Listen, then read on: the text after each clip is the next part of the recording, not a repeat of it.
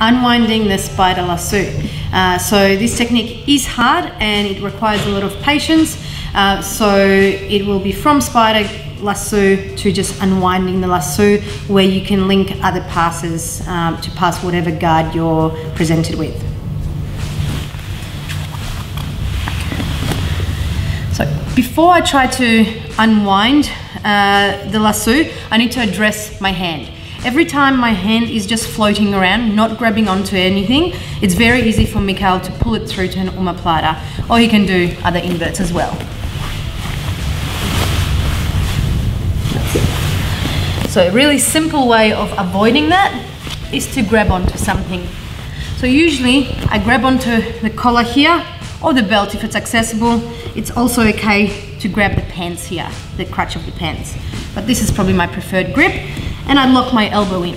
If Mikhail tries to Omoplata me now, it's going to be very hard because I'm holding onto that grip. Okay. Next thing I need to do is to break the spider grip. So I can't attempt to unwind this unless I've broken this side. To do that, same as spider guard passing. I can't break the grip very well when his knee is bent, so I need to straighten that leg. To do that, I walk Mikhail to the side and I block his thigh with my own knee here. Okay, from here it's a little bit easier to circle underneath, push down on the shin, and now his grip is not effective, so he'll probably let go, otherwise it's not doing anything. So now I can control his leg here. Now I can start dealing with the lasso. What I want to do is get his foot in front of my shoulder. To do that, I'm going to step backwards and then lock my elbow in so that his foot comes out here.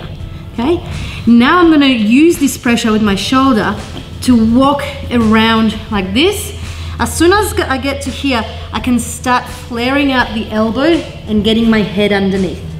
When I'm here, Mikhail has to unwind his lasso and we're outside of that, ready to pass the guard.